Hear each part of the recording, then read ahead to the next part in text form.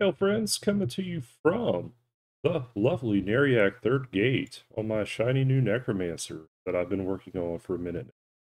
I've been doing the red wine quest, so I'm going to kind of run you through that process, kind of entering the actual part of the Third Gate right past the Cleric Guild.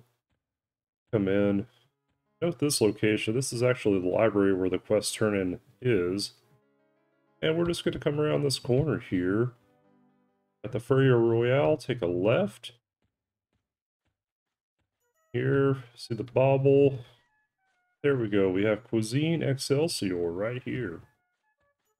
And our lovely friend Katara Lacrit gonna hook us up with some sweet red wines. We're gonna go ahead and buy a stack.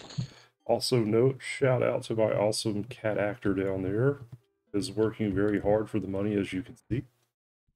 He definitely wants a treat. We're gonna come back the way we came, turn right at the Furrier Royale. And here is our lovely area that we want to turn into. So I did that kind of fast. Walk in, left at the door, turn right, and immediately left there's another door. And you will find our dear friend Lokar Tobiath here, with his pet conveniently standing in the way. If you kind of angle it like this, though, you're not as likely to have turn-in issues. So we're going to go ahead and turn in wine, and let's talk about experience on this quest and kind of the benefits of it. So each thing of wine at level 1, I was turning them in, so you can actually turn these in 4 at a time to make your life easier.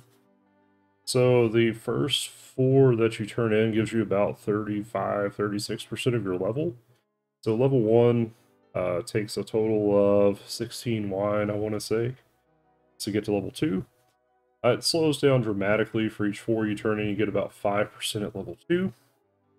And then over here at level 3, it is again slowed down, and you are now turning in 4 and getting just 2% experience. So the advantages of this, though, is your Dreadguard Inner, Outer, and your Dark Bargainers all get better. So if you're able to turn into this guy using hide or whatever the case may be, you can actually build your Neriak faction to the point you can buy and sell here, walk in the door, not get murdered, all that good stuff. So it does have some advantages for some of the other evil races. Other than that, maybe if you're doing a lot of questing in Solasec A or something like that, or doing the Solasec dungeons, whatever the case may be, I could see some benefit there. But for the most part, it's really just for people that want to build Dark Elf faction, where this quest is really going to shine.